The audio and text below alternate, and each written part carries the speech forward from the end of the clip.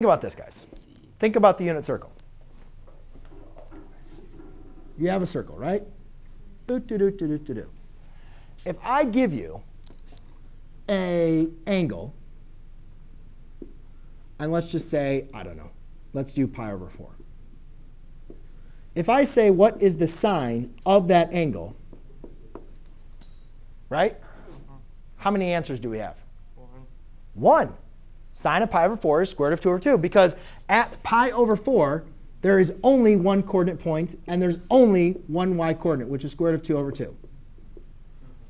It's a function. You plug something in, you get something out. Every input has one output. That's a function.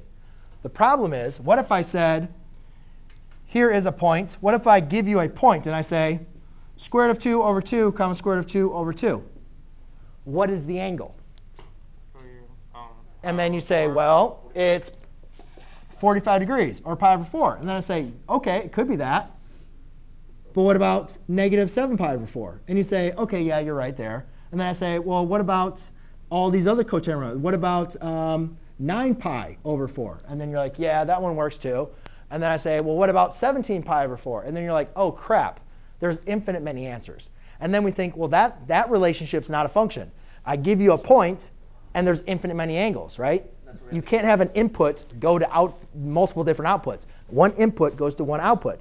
So to satisfy this relationship to be a function, we restrict this, right? We say, all right, if I was going to say, sorry, like the angle, so then we restrict it. So for sine and cosine, we restrict it, saying you can only give me an angle that's within the first and the fourth quadrant. And therefore, there's only one angle now that works, and that's pi over 4, right? For the positive version. Or if this was cosine, and we were talking about the cosine, then it has to be in the first and the second quadrant. And again, that's going to give us only one angle. That's why that restriction works.